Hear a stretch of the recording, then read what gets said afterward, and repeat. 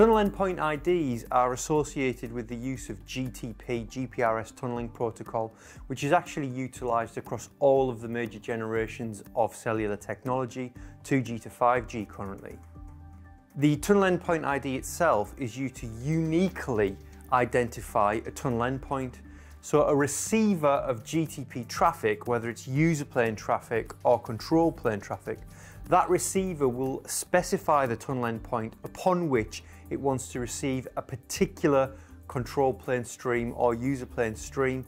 So the transmitter of that particular data will be sent the tunnel endpoint ID, which it must use. Remember, we have fully qualified tunnel endpoint IDs as well, which includes the 32-bit tunnel endpoint ID plus an IP address, could be v6 or v4.